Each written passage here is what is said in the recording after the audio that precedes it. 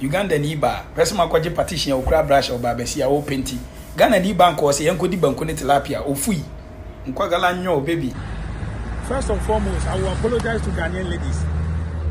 People are getting me wrong. That video wasn't something like maybe I want to tarnish their image. Abusia empenifo say baby a yechechira aboa no ehwa ani sane no. Sambe kaya abrantie bi a wo Dubai a wone Uganda ni ba etie eba abonten ebe yi video bi. Na ne nsem kaye mu no abrantie enya Ghana ma kasetia e ma ne ka say Ghana fo ma di munima ne say yankoni nkodi benkoni tilapia yankoni nkodi di na Ghana fo ma eye kwadfo. Ebusia abrantie nsem yodi tu dwa yi anyefe anyede e ma yi mu bi ba abonten ebe kire ya adwene e de fa ho say ontimi enkase ntia Ghana fo ma sa akwa ifise se Ghana ni baby na nan kwatena ye ene bia wo ye kwadfo a ontimi nkase anase ontimi ngina so enkofa Uganda ni ba imbitwa Ghana fo ma mpo ase Ghana fo ma eya kwadfo embetwetwe Ghana fo ma uwie ye do ka etwa atokura ne se nkogana nyo aha baby nkogana nyo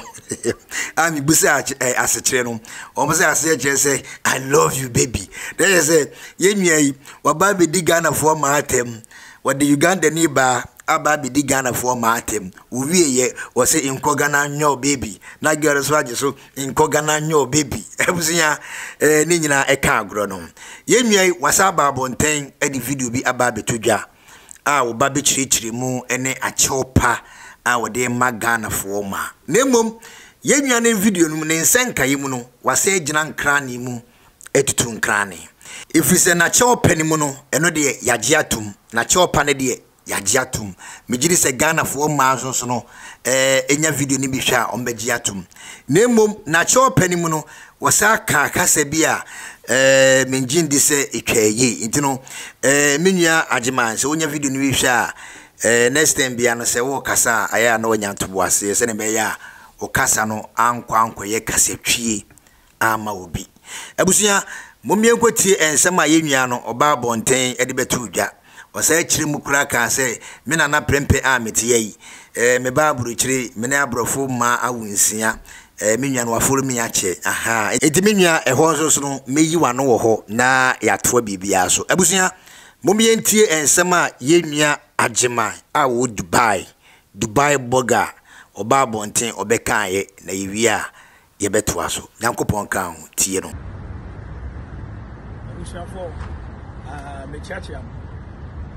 I think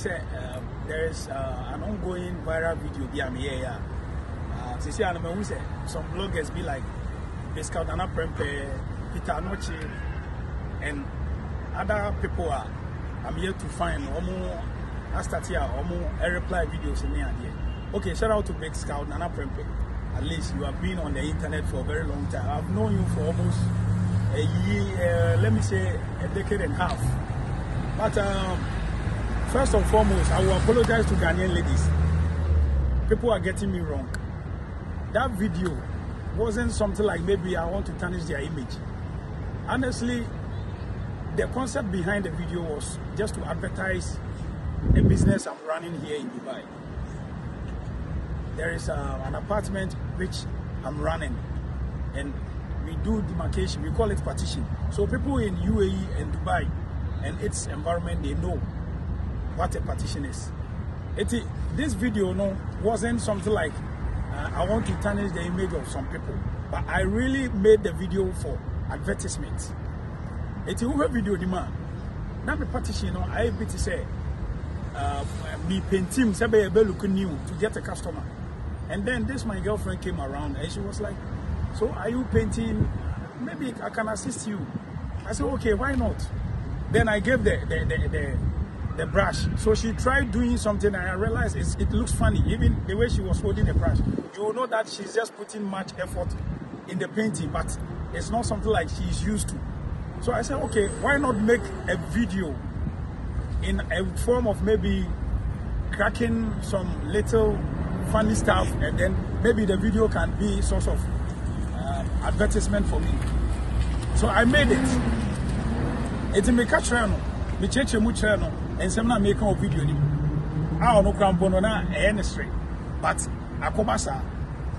eti me the video ne to TikTok no like me say views no people were watching it and it went viral. Eti akọ viral a month ago. This thing has come to pass. Just anywhere yana who say Facebook bloggers like Biscout Nana Prempe, Peter Anoche, and those guys in Germany and other places, no, almost far, almost can once. But I mean, say they are digging me up, giving me their platform to also express my view. I really apologize. Say anyone who felt like maybe I'm insulting a Ghanaian lady, that wasn't the concept. I was just advertising my business. And then the point of telling you that Ugandan girls are supportive and all that, honestly, it's a gospel truth. Because I've carried water, I've carried blood, and I've known the differences. My swanso, my swansa, and the man who they moved. Now, best out, okay, be beat to say, Obano Gran and Inte, Peter Noche, Ganini, and an Inte, Intinabia, one who dimachidia, any problem, Kabiti, Jambu. I want you to say something to them. They are just trying to ride on my fame. Obano video him now and call my say no tea. And then BBI giddy, because I don't want to fetch Ghana for ma. But or your baby are seven or a good girl. Eti and then like yet to say Ebusia, and then BBI say but as some creme do who you are best out. What's that Germany? And the white girl. I don't crater, and then I won't see Munsia, and I remember for foreigner. Who to baby, say. At one year, I come to me, the Bobra, or be a pesca, nor the Buffy. It is a before be a visual of Bob, I must meet my Bobra, say, yeah, just let me be. What I say, baby girl, I'm just addressing the issue which is going viral. What I'm saying is, these guys are trying to tell me I cannot compare Ugandan girls to Ghanaian girls. I'm not insulting them. I really respect them. And you know, I'm also having family. I have sisters, I have mom. There's no way I can insult Ghanaian ladies. I was just trying to tell them how supportive you are in my business. So just tell them something. Hi everyone. Greet your in-laws. And tell them we are coming to Ghana. Hi, we are coming to Ghana. We are just having fun, please. Don't take it so serious. We love you. Okay, Joe, you are watching a Biscout Media. Joe, you get to a Biscout. Must say her. Yo, ebusian for mesa mo bibia kwaba e da badwumede ni so biem na mekoso bon kai se adwumaku a waso masene a dane de nyina mede dwumade bi se ebrɛw e tap sen ana eso heba center ebusian se efa eni yare memfa nko baabia se eso heba center ebusian obetini se ta e de afiro minyanom afi mo me ntoa so na yenkyere ya adwenemfa eye ensema anasa chopa a yenua agema a wo Dubai wo de betu dwa binya bia bia obi anyankopon hira wo se yeye video no etimi ebeka wonsa na wanye ahomaso na utimi ba bonten e de a chopa e de abre eye Ghana for ma mani aso mani age because anka obi wo ho a anka ye ba be kire ya adwene no anka ebia obegina sa akwa no so na ase waprim wakoma ana memfi na se ni se na mumfa nso na de eba ne sa de entwai but mani age se unya video ni behwe no watimi aba bonten e de a chopa soronko aba betudwa ansa na metwa so no menkasa yimu no menso me kansen bi nyame anu nukre ni ebia entwaye intino facheme because ebia obusu nwi ni ade no meso so me de ase Ghana for ma hodo ena ebia menya ho sa kasetia no because aya na ya se ye face bia Ghana for ma very supportive na ebia ye tetensi misi efri ya nua Ghana ni intino eba ne sa na menso me kasa metoto to bomb ne ayampe bi bebem intino menya se me kasafa unwie no ho ema ebi mpa ebi tia eye metiefo ne mahwefo amobo ewo nwia monso monfa ncheme afia busia yento aso yenwia no enkyiremu no eto aso mu wo se wo ye adwuma ewo Dubai atense omu penti dem eye dem yi ene ade adwuma no kwa menim se bia ye ono an adwuma de ya but all the same no wose na eye advert bi ana no ye se ne be ya video no betimi akọ na enkofo ehu adwuma a wo ye eto asomu because adwuma bia wo ye bia no e wo se wo bo ho dawru na emom adwuma na wo bo ho dawru no eye hemfo ene be ba besum ehemfo ene be fro se bra ne be penti ye dem maye ehemfo eye Ghana fo na etino eba ne sana na ase wa no wo dawru bo na wo bo no wo se pamo customers wo se pamo anase wo sa mankofo edi ho yaw etino enu nti ene emu bi ye ba bonten se wo se wo hwe eye wano kasa yi because dawru bo ne de eye se abrante ete se wo watimetu kwan aba amanone na watime bie eye adwuma na wo bo ho dawru but enye saa kwan wi so na ye fa so ebo adwuma bi ho dawru untimi seb enkondemu eye obi na wo fa mpagya eye adwuma bi eba ne saa na saa nkofo na wo bo adwuma ho dawru e de a kire mo no eye saa nkofo na beba e do mo ho aba be hye adwuma nim etine ho ne de entiase abem se wagye wo mfon so atom abusuya yenwia ne nkasa yi mu no osa ka se wasoa ensuo ana wasoa ensa ana wahu ensunsuno ye a edabie mu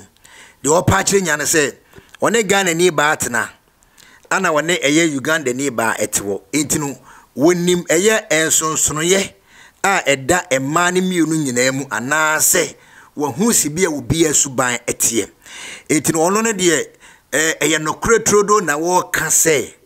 wo patch oni nyina hwie ye no wo sa se eye no kretrodo no wo ka se Uganda for ma very supportive because on the wasoa enzu wasoa ensa enti wo hu eye ensonsonoye a eda bie mu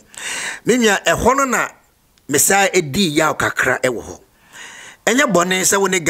Ghana for ma atena anaso woni Ghana ni ba bia atena da na enne wakwakofa eye Uganda ni na woni Uganda ni ba ete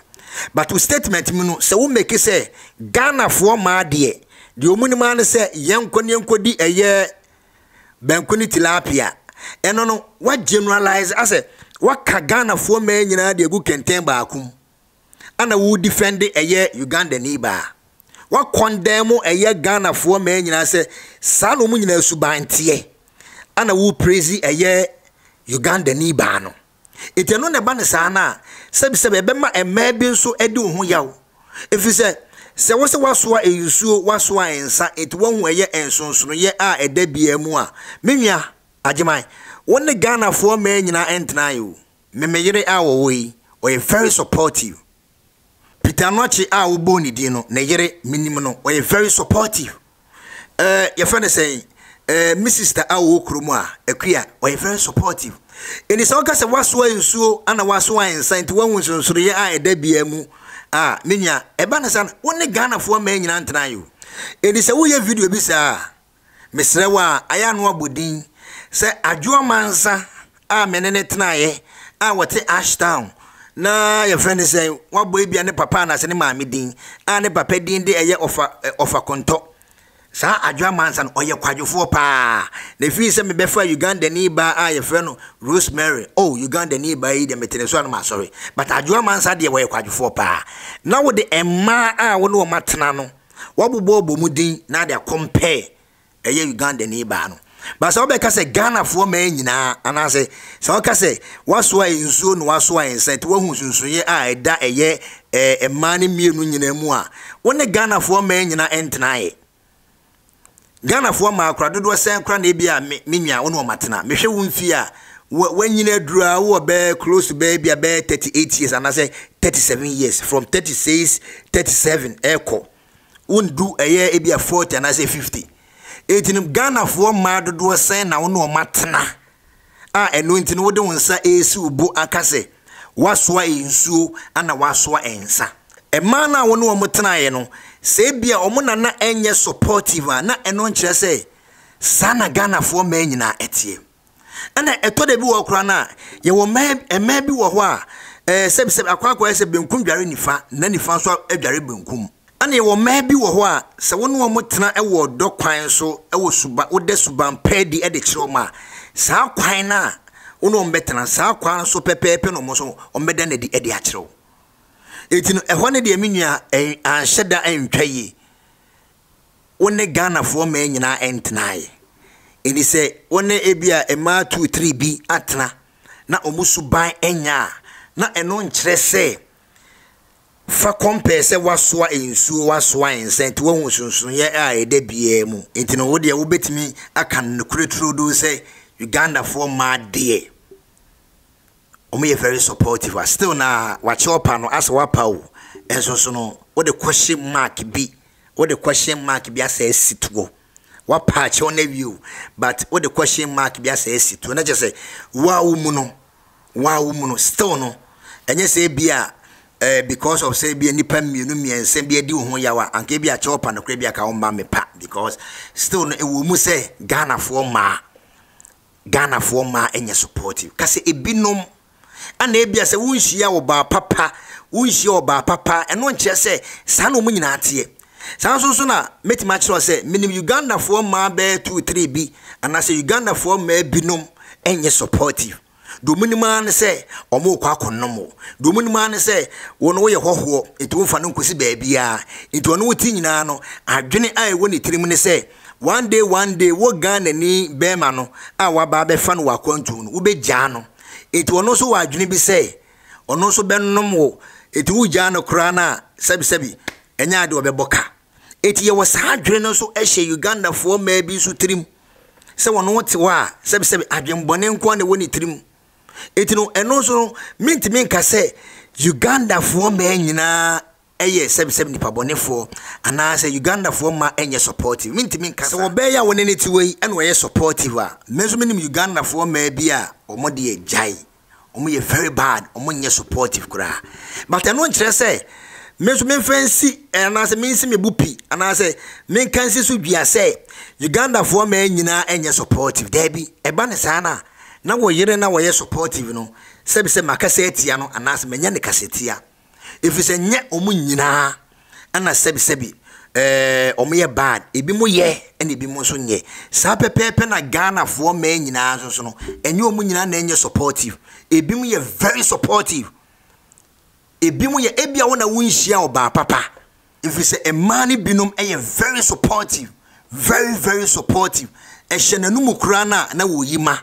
osore anopa ekwaye adwuma sani kunu adwuma sey a wo ba ne betimi ahwe bema no ahwe nkwada no aboa efi adwuma asambe na minya woken asambe na wonya minya woken yewo Ghana fo ma bi ni mu ho a o me very supportive ni nyina eye suban a wo bema no obeda na di ade a kire oba no ana oba no so beyi na komem ene watena etino se bia wona wonhia oba papa dia mesro next time bia no se wo ba bonten ede eye oyere Uganda ni no aba be compare meme ka se Ghana fo ma if is so ka se Ghana fo ma me ma me ka ho me yere e ka ho wana wo kasa no o ma me so e ka ho ye friend se wonua ma no e ka ho o bra bi yere e ka ho ye friend say se wadi Ghana fo ma nyina atem so what you say intino next time bia no se wo kasa na wo yusu eye ebinom ebi se me Ghana fo ma a me ni twia wo mo minim wo mo Ghana fo ma a me no matena most of them dodo na Ghana fo ma a minim wo mo dodo na very supportive afa binya no ne nkasa yemu no o ka se akwantu mu de sa obi a wo kwan wo fa so a wo de ye ne noma na mene eye broni ba awo enkwada poli nsia na me de broni ba ene je me noma me nkrata sem ewo abruchira ha what's that Germany and the white girl ajo nkrata ene na wunsia ma munsia ene me ma fa foreigner to baby e ka se edman ye nyina ehye akontom de ye be bobra obi e pesca no de abafi minya enye boden akwantum nsem de se bempanifo se ye Canada wonim se nana prempe ametie se me de broni ba energy nkrata ye woni pa wudo bebra omo so ne abrofo ma etena ye enya nkrata ebi mu ware abrofo ma je se ebi mu kra da ho ne abrofo ma ete ebia mi statement na me make wo me video no want ase ebia want me statement na ase se one Uganda ni ba etwa menka se eye bone se one Uganda ni ba betena ho menka se na Ghana ni abrante kama anu akwa Uganda ni ba yi dabi enya sana me kan yo me say wontimi ngina nkran ne muntutu nkran ne wontimi emedidi Ghana fo ma atem na won prezi eye Uganda ni ba nkasa yimu no wo se de Ghana fo ma enima ne se yenkoni eye benkoni tilapia yenkoni yese yenkoni nom yenkoni gi yani wo wie na ofui na che se Ghana fo ma ya kwadwefo wo sas ofui etino o video no eba besi no ana wo kan ye kasa bi ate se eye Uganda fo kasa inko Ghana nyo baby ase ye che se I love you baby ana oba no so eje so se inko Ghana nyo minia enya bone se woni Uganda ni ba etewo abrabo na ye bo no obi afa ye fa ne sen nipa obeboa no ne boafo nipa obetima mana kɔ nanim e wa abrabom se wo ye bruni se wo ye tuntum se wo ye Ghana ni se wo ye Ethiopia ni se wo ye Nigeria ni se wo ye fa just obi bia abrabo na ye bo no emfa woni eye nipa no se besem ne wedie ne baabia wo firi o nipa obetima aboa wo ewa abrabom no eno ene be ma wa abrabo na wo bo no etimi adum pempenso bi ewa efrense ewiase na wo baaye no ye wo abusuafo ye wo nanfofo a wo ne eye ahoho ete ye wo nanfofo a wo ne abrofo edan ete ye wo nanfofo a wo ne eye alatafo ma ete omo so ye Ghanafo na menkasa yimu no man kondem se adenti an wakwa akofa Uganda ni ba nemum de na me kire nyina ne se untimi kofa Uganda ni ba megina wa se Uganda ni ba ne de wo pa adwuma nemum Ghanafo ma de omum pa adwuma Ghanafo ma de omo ya kohwifo Ghanafo ma de omo ya sansafo Ghanafo ma de wesa obetime yusu amom nyina fama omo eno na me kire wo se ehode de entwaye ehone de entwaye eni se okofa bem se nana prempe ene abrofo awonkwadansia na eno ya kire se Uganda ni na wone neti wono ana ebia mempe da bio me ka se wontimi mfo ba bia wo pe o me ka se wontimi nware hoho na emom de na me pa kire nyan se wontimi ko ware hoho na wo bedidi eye ukro ma atem ana se ukro mfo atem da bi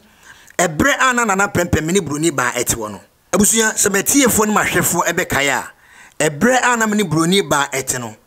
manye video amba metwetwe Ghanafo ma manye video amba mebu Ghanafo ma animtia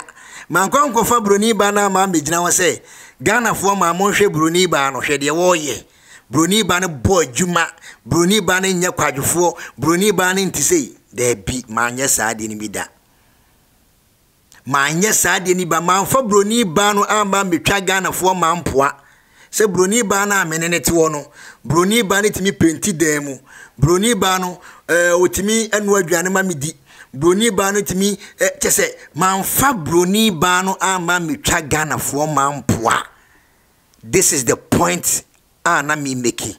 This is the point. Wo de na wo ye ne de wo de ukro e yefre say Uganda ni ba no twa wa ukro mfo ma mpoa wo de Uganda ni ba no didi ukro mfo ma tem. This is the point.